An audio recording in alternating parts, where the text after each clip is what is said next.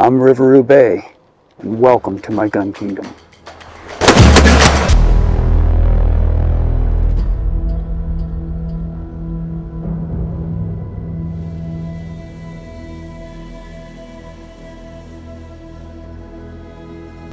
John did a very good job with this. All of them were centered in the bullseye here, and just a few outside, but most of them were right there, made a big hole. And then we went to some other ammo down here. I think these might have been, some of them were the Winchester PowerPoints, but yeah, this one for sure was a Winchester PowerPoint. Okay, today we're out here. We got a special guest, John Bowser's with us today. We're going to talk about the Marlin Model 60. John, these were introduced in 1960, and I think that's where they came up with the Model 60 from, right? And these are semi-automatic rifles, and you know, there was 11 million produced and 11 million sold of these rifles. Actually, they claim that this was one of the fastest selling sporting rifles ever made. The Marlin Model 60. What do you know about this gun, John? Oh, I know there's a lot of them around. I know a lot of people that have them. Back in the day, I mean, they say they started making them in 60. I wonder what one cost back then. It's something like $50. Yeah, I bet you if not any more than that. And they're a well-built gun. This one looks brand new. Yeah.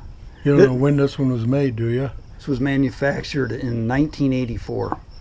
Yeah, nice little 22, small gun. But this is loaned out to me by a friend, and this friend has really taken really good care of his firearms, and he took really good care of this one too. I would say it's 99% on the bluing and probably 98% on the stock. I did find one little thing here on the left side here, just a tiny little nick, but you really have to look hard to find it. But, you know, in the 80s, John, they went to a last shot bolt open on this, so the bolt would stay open on the last shot. Right. Now, the earlier models of this gun, it didn't do that. And now this particular gun only shoots 22 long rifle. You can't shoot. Most automatics are that way. They did produce some that would shoot short. That's what they said. Before 1960, they did produce some semi-automatics that did shoot shorts, but this one does not. Believe me, Winchester will shoot longs also. Which I don't even know if you can find longs anymore. That's basically a 22 short bullet on top of a long rifle casing. Right. But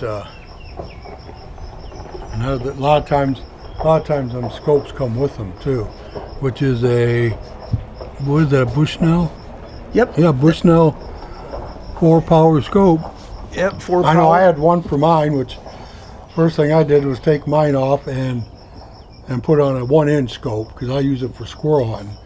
You don't get any light with these. No, it's 15 millimeters. Yeah. Yes, a lot of times they come on the gun. You can whip the gun, whatever. Which they work all right. I mean, just for target shooting. But I mean, you can buy them for $10.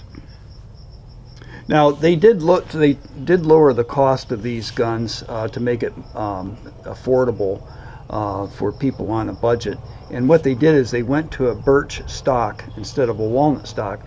Now this is walnut stained, right, John? Right. So a lot of them were that way. My little Winchester's same way, it's birch. But they did not skimp on the barrel. The barrel is 16 grooves, and it has a perfect crown on the muzzle that makes it really accurate. So you know they made these guns for people just getting started shooting. A lot of times, you know, beginners, especially beginners with semi-automatic rifles that are eventually going to move up to the larger caliber semi-automatic rifles, right, John? So it gets you some good practice, and it's an inexpensive rifle to buy to get that practice. Yep. And also you can leave this by your back door. If you have a farm, leave it by your back door, and if you want to get varmints out of your backyard, you know, groundhogs, I mean, it's probably good up to 100 yards, right? Oh yeah, really. We're going to zero it in today at 50 yards. So we're at the 50-yard range right now, and that's what we're going to do today. And now let's go over the action here. We'll show you the bolt here. Now it does have an arrow. If you look carefully, there is an arrow. To get this to hold back, you actually push this bolt in towards the gun, towards the middle of the gun, and then to get it to release, you kind of have to take your finger and pull it away, and then it'll close. Have you ever seen those, John? Yep, my Winchester's the very same way. Oh, your Winchester 190? Mm-hmm. Okay. So you push it, pull it back, and then push it in, and it locks in place. Now I did oil this last night before we did that, and it is working much easier today since I oiled it. Yeah, this couldn't have been shot very much at all. No, I don't think it looks brand new. I bet this hasn't even had a box of shells shot through it at all. But probably not even sighted in. Probably not. Probably not. We'll find out. Get a heck of a little squirrel rifle. Yeah, this would be good for squirrel hunting too. Yeah, up to 50 yards for sure. But we're going to try different ammo today, and we got the chronograph here today with us, and so we'll be able to tell you the different speeds. And this chronograph is set with the manufacturer suggested 15 feet away from the muzzle. So we brought some of John's Stingers with us today. Those travel at 1640. That's a long rifle. That's amazing for a long rifle. These are about the fastest 22s you can get. Only 32 grains, and they go 1,640 feet per second. So that's something you wouldn't want to use for squirrels, but that'd be great for groundhogs. Yep. And then for squirrels, you could either use the CCI mini mags. You know a lot about those. They're about the most popular shell there is, just 40 grain. These are actually, I don't know why they call them target. These are 40 grain. They're not hollow points at 1235. 1235 feet per second. My favorite one for the Marlin lever action 39A is the Winchester 22 long rifle, 40 grain, 1280 feet per second. Those are my favorite. That works the best in that lever gun. I'm not sure how they'll work with this automatic though. What do you think? Well, that's a fun thing with 22s. You got to find a shell that shoots good in it. Yeah. It amazes me. You can zero that in, you find a shell that groups good, then zero it in. Yeah. And you try another brand or even a different shell from that same brand and how much difference they shoot. Right. I mean, sometimes they'll be 2 inches off. So you always want to, with a 22, you really got to find a shell that shoots good in it. Go buy a bunch of them. Right. Now, what I always preach in my other videos, John, and if you've watched my other videos, I always preach that you should use the same ammo to zero it in with that you're going to hunt with. What do you think about that? Well, yeah. But with 22s, you'll find some of them. I've shot some of them. I couldn't zero it in because you couldn't shoot a good group with them. Say first, you just get as many as you got. Get them on paper. Get it on paper. Get it on first. paper and see which one groups the best. Now take that one and zero it in. Yep, there you go. What about shoot nothing but that one in? But then you got your stingers for varmints for groundhogs that have power points on them, or hollow points, but they call them power points nowadays. Well, these faster, lighter ones, if you zero it in with the regular mini mags at 1235, and then you go to shoot these at 1640, it's gonna have a bullet rise. It's gonna shoot higher. Yeah, it won't have as much drop. And it's probably not going to shoot any higher, but at longer ranges. That's why it's so important to zero your rifle in with the ammo you're going to hunt with, because if you don't, you're going to have a bullet drop or a bullet rise, right? Right. Yep.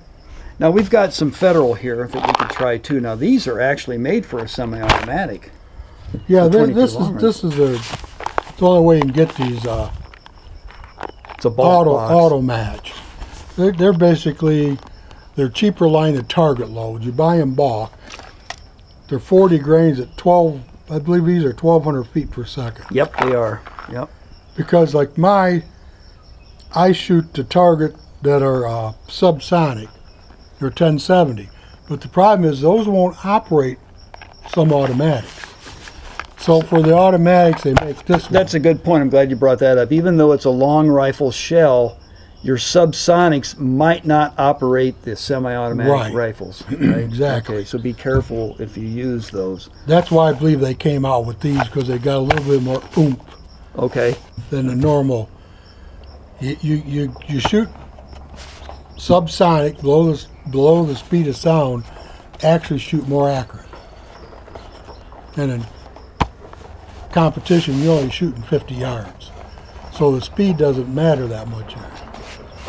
But you sight mines, like mine sight in it, at 50 yards, you shoot 100 yards, it drops about 8 inches. But, okay, subsonics are good for target practice. Right. But they're not really meant for a hunting rifle that you're going to hunt with, right? Well, they work good for short distances. Yeah. Because they're very 30 quiet, yards, too. 30 yards. Yeah. I mean, But at 40 like, grain, they're gonna be good for varmint hunt, but not at long ranges. Yeah, because the groundhog is going to hear it before it actually gets there. That's the problem with 22. I've shot a lot of groundhogs. Yeah. And they duck down before the bullet gets to them. You shoot a 22 even at 100 yards, but even with a mini mag, and you can shoot, then you hear the bullet hit. It takes a second to get there. Now, my friend and his dad, they lived on a farm, and they had a really bad problem with varmints. A lot of groundhogs digging up the property and stuff. And my friend's dad called my dad, and he says, "What do you suggest for a rifle for me for shooting groundhog?" And actually, my dad told him a Weatherby 243, and my dad went out and actually bought me one to take over to my friend's house and shoot groundhogs with. But we were shooting distances probably 600 yards. Oh yeah, those would shoot a long distance away. Yeah. Now a 22, you wouldn't want to, even a 22 Magnum, you wouldn't even want to shoot a distance like that. But 22 Magnum gives you 150 yards. These would be perfect for backyard groundhogs that you want to get rid of. Yeah, anything under 100 yards, right? Well, yeah, at 100 yards. Say 100 yards, they move before the bullet gets to them. Yeah. They hear it and they duck. Yep. I've seen it happen a lot. But some of these stingers, though, now, that might do it at 100 yards. They get there. That's moving. Yeah. Now, I measured the barrel last night, and it is 22 inches. 22 inches long. It's 20 to 22. I mean, that's about the standard barrel, which they claim, I think 20 inches, they say, makes the most accurate barrel. Now, one thing they did not cut expenses on with this rifle here is this brass tube here. They did not cut the expense on this. Well, you don't want them rust up in there. So if you end up buying one of these guns, at least you know this won't rust. About any tube fed I've seen is brass. But even the spring is very responsive in this thing, so you can tell it hasn't been used that much, this gun at all. So, and it's got a cross bolt safety on it too. So I think that's important when you have a semi-automatic, right? Oh yeah. A lever gun, you really don't need a cross bolt safety on it because you got the hammer on a lever action gun. But on a they used to not have a safety. Now they do. Well, now they do. Ruger's putting them on there, and I think they're doing it because of liability reasons. But that's why it's important to shop on the internet for these guns. If you want a JM stamped Marlin that doesn't have a cross bolt safety when you're looking for a lever action gun, you got to look on the internet for a let's not say used, let's say pre-owned. Right. So there's a lot of good guns out there that are in really excellent shape that still have that JM stamp on them, and that way you can stay away from the cross bolt safeties. But on these semi-automatic rifles, I think it's a good idea. Oh yeah. Especially if you're going to hunt with it. Yep. You know. Well, because when it's shells in there and closed, it's ready to go. Yeah, it's ready to go. You don't see a hammer. Right. You know. So. But it's going to be fun to shoot this thing. What do you think, Oh yeah, John? it's a nice little gun. Yeah. We're going to let John shoot it mostly today because he's really good at zeroing in with scopes, and I'm glad he joined us today, right? Yeah. So beautiful day. I'm looking forward to it. All right. Stay tuned and let's get going, right? Yep. All right.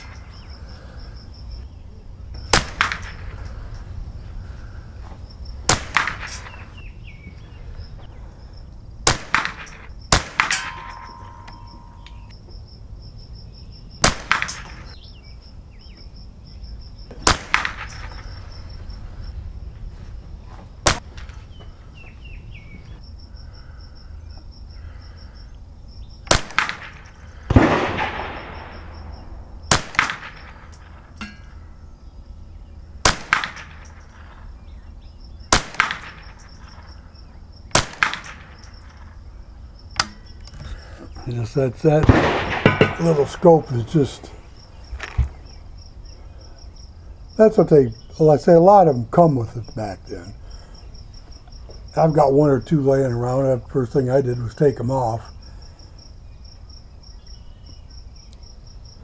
Yeah, for this one I would go with a 3x9. What do you think? Yep. Yeah. One just like what I got on mine. Yep.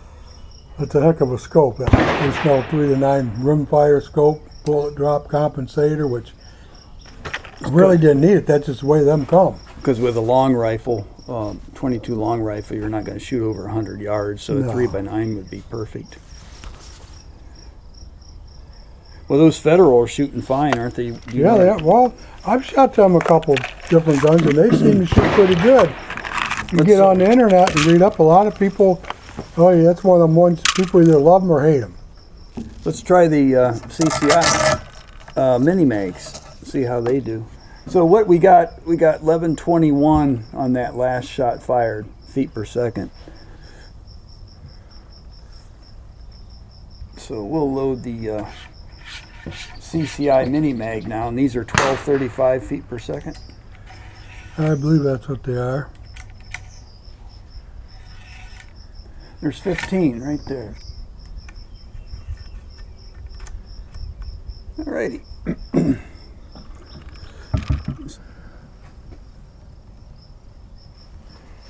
I'm going to shoot the same target as I shoot at the bottom one. It's up to you. Tell me which one. Well, let's just shoot the same one. Alright. See if we're putting them in the bullseye. Exactly.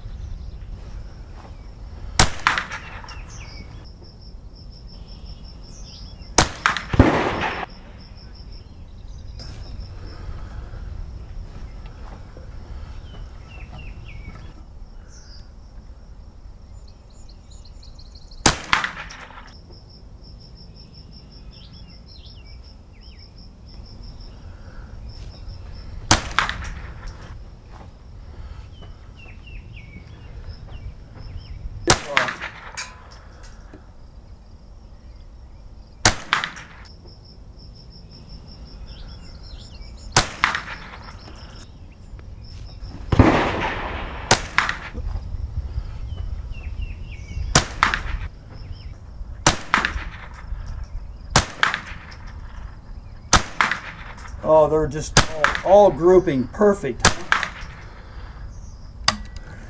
Perfect. It didn't hold open in the last shot, did it? Nope. Okay, so are they talking like late 1980? Since this is a 1984, it might be later than 1984 where they have the last shot bolt open. Yeah, I don't know what would hold it open. I mean, that's what holds it open there. Yeah. But it still fires nice. I think it's a nice little shooting gun. Oh, yeah.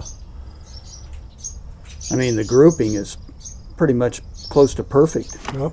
So we don't even have to sight this in. No, because if I was going to use it, I'd definitely get a different scope on it. Well, what do you want to try a few of the stingers? Yeah, it doesn't matter. Let's try 5 of them. And I can see from here the bullseye is about one big hole. Yeah.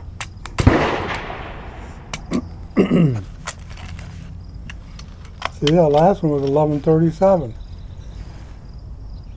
Yeah, we ranged from 1180 to 1137.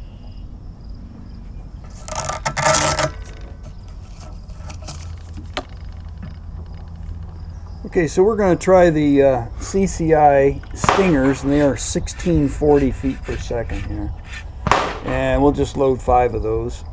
Going to shoot at the lower target this time? Sure. Tell me which bullseye you're going to shoot at the lower The middle one. The middle one? Okay.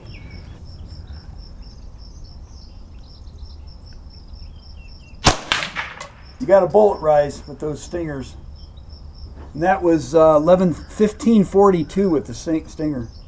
1542, 1525 feet per second on that one. Shot way high left on that one. Boy, that one's loud.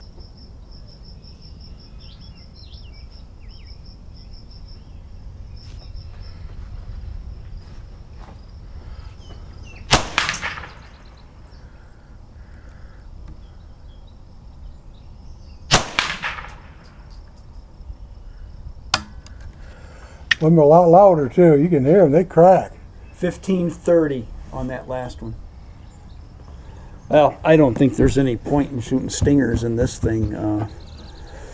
But like you said, they're shooting 6 inches high. Yeah, they're shooting. Well, like mine, if you sight in at 50 yards, they got a 6-inch drop at 100. Yep. And I know my gun sighted at 50 yards with the standard target load. I put stingers in, and it's dead on at 100. Well, I don't know what my friend is going to use this rifle for, so we're not gonna mess with it with the stingers, because the gun is zeroed in with the standard shells, like your 1200 feet per second, and your CCI mini mags at 1235. I mean, they're hitting in the bullseye. There's no use sighting it in with the stingers, and we don't even have enough stingers anyway to sight it in with stingers. But I mean, if my friend eventually wants to use it for varmint hunting, then he would probably want to get a different scope and then sight it in with stingers. Right. But if you're going to hunt with squirrel, this setup right now is good for squirrel. Right. You know, so we're not gonna mess around with it. So my old Winchester, I just had a 1-inch. I went from this scope to just a 1-inch 4-power. Oh, what a difference! I still have it. Well, just for the heck of it, just a difference. Just for the heck of it, let's shoot a few rounds with the power points, because we haven't shot any power points out of this gun. Let's see how they cycle. What do you think? Yeah, they're a little bit faster than the mini mags. Yeah, let's these are 1285 feet per second. These are what I squirrel hunt with. How many you want to shoot to the power points? 5 of them in. That'd be enough. All right.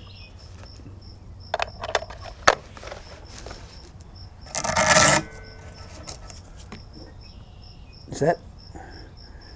Probably hold it, put the bolt. Oh, I didn't put the bolt back. There we go. You know, it's working better since I oiled it. Oh, I'm sure. Say, that thing's been shot very, very little. Yeah. Here we go. These are the power points here. And they've all cycled. See, mine doesn't like Winchester hollow points. My Winchester gun. Your 190. Yeah. It doesn't like power points. Well, we'll see how this works with power points. Because this is the round I would use. This is the ammo I would use for squirrel. The Winchester, these Winchester power points, 40 grain, 1285 feet per second, or 1280 feet per second. These are perfect for squirrel. Gives you a little more punch to knock them out of the tree. Yeah, see, they used to always make, when you went to hollow points, it was lighter. Now they're realizing the 40 grain heavier is more accurate. So these are 40 grain hollow points. Yep. As you go to the stingers hollow points, I think they're 36 grain. Yeah, but they're faster. Right, because they're lighter. Yep. I'll let you go ahead and... Which bullseye do you want to go to now? You want to stay on the center one? Might as well, right? On the lower target, center bullseye? Yeah, you watch and see if it shoots any different.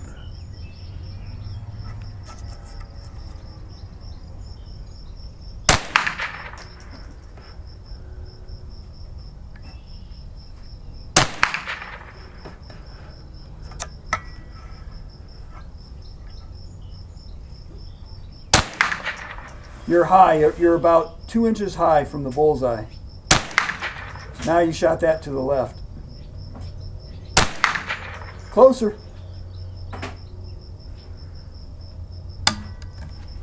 All right. So they shoot higher than those. Not much. You were, that last shot you did was actually, it was left of the bullseye about half an inch. So they're about right. And Yep. it's cycling good with the power points, isn't it? Yeah. So this gun fires well with the Winchester PowerPoint, 1280 feet per second, 40 grain. So, you know, this is a nice gun. It'll shoot a variety of ammo. You just can't shoot shorts with it because they say do not shoot shorts with this gun. It wouldn't cycle. But you can shoot 22 long rifles with it. I wouldn't shoot stingers with it unless you're going to go groundhog hunting. You know, and then you'd have to zero your scope in. But they need to get a better scope if they're going to do some varmint hunting out to 150 yards or 100 yards anyway. They need a better scope than that. But otherwise, it's a good shooting gun. Yeah, it is. Yeah, appreciate you joining us, and make sure you hit that subscribe button, the like button, and hit that notification bell. And make sure you subscribe to the channel. There's always more future content coming up, and we'll have John come back, right, John? Yep. Thanks.